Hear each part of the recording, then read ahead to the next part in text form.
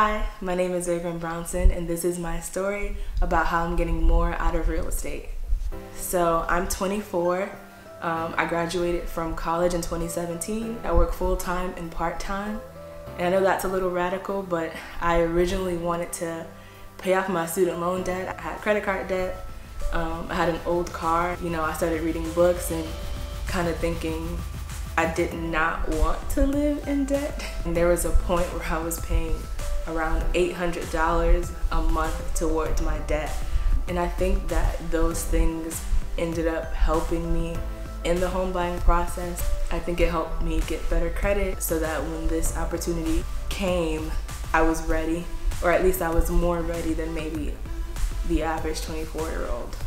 Growing up, me, my mom, my dad, my stepbrothers, we all lived together until about the age of 10 when they divorced, at which point we moved into shelters.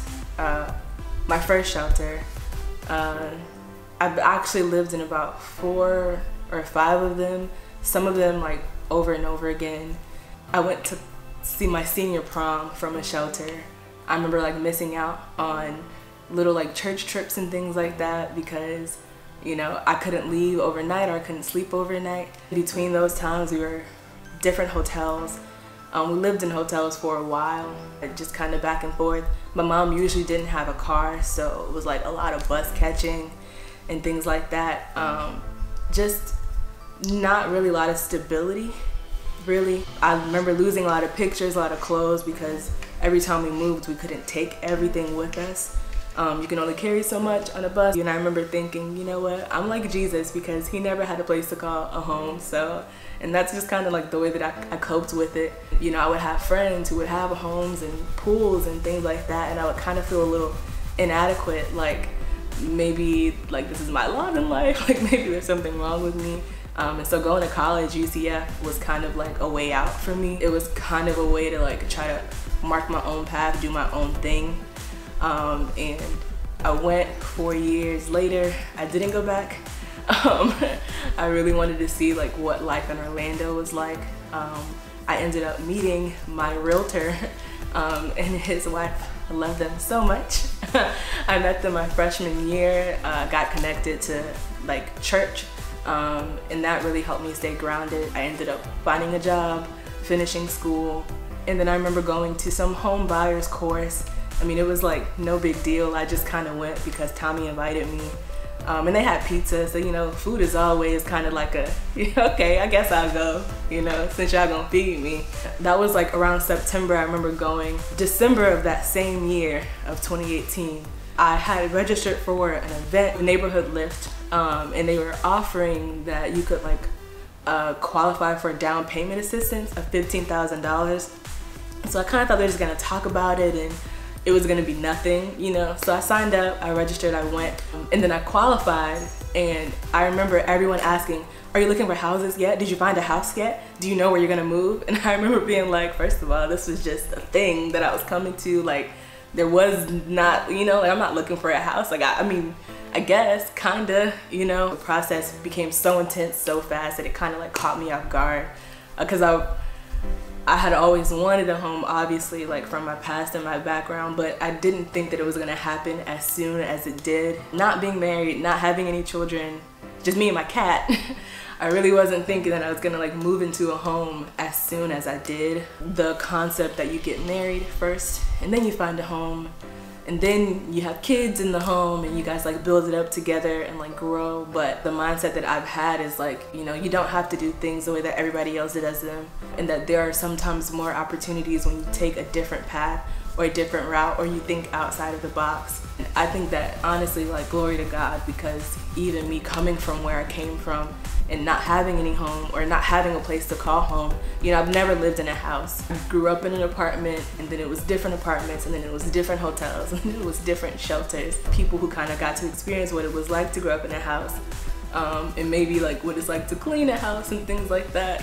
I'm kind of learning as I go along. I really appreciated having my realtor and knowing him for as long as I did, because I know even in realty, people can be more interested like in their own goals, and them trying to find, like make profit off of you than like helping you find something that's really gonna be for you and really help you.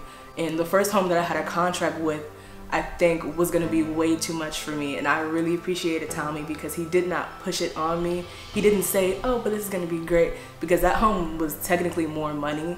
So he would have made more money off of that purchase than off of the home that I eventually settled with.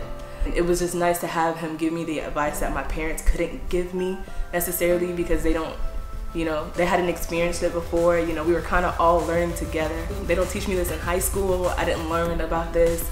I know how to do math, I think.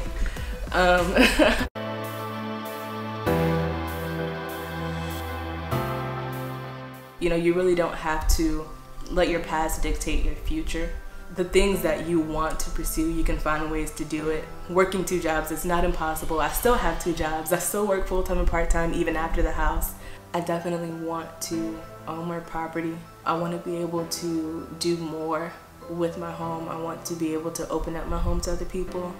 I don't think that I have a home just so that me and my cat can watch TV. I think that, you know, it is a ministry opportunity. It's an opportunity to share light and positivity with other people. It's important for me, you know, even as a young Black woman, because culture doesn't really teach ownership, you know, more so flashy things, or you know, you look good, you smile, you meet guys, you know, you listen to the nice music or get a nice car, but you know, home ownership is not something that's pushed. And so even with that, I kind of want to have that be more of the story that is like preached.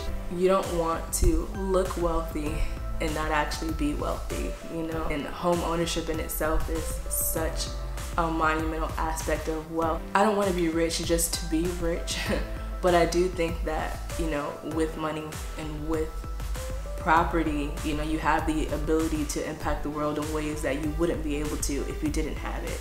Education is important, home ownership is important, investing. You never know what opportunities present themselves from you knowing about these things. Home ownership and investment is not as difficult as it may sound, even if they are unfamiliar words. Don't let your lack of knowledge in an area stop you from pursuing knowledge in that area. Don't let past experiences hinder you or even define you, because those things don't define you. You define who you are. You get to say who you are, you get to say what your character is, and you get to say who you want to be. Go after your dreams, pursue the things that seem difficult, challenge yourself, challenge those around you. You'll be surprised of the outcome.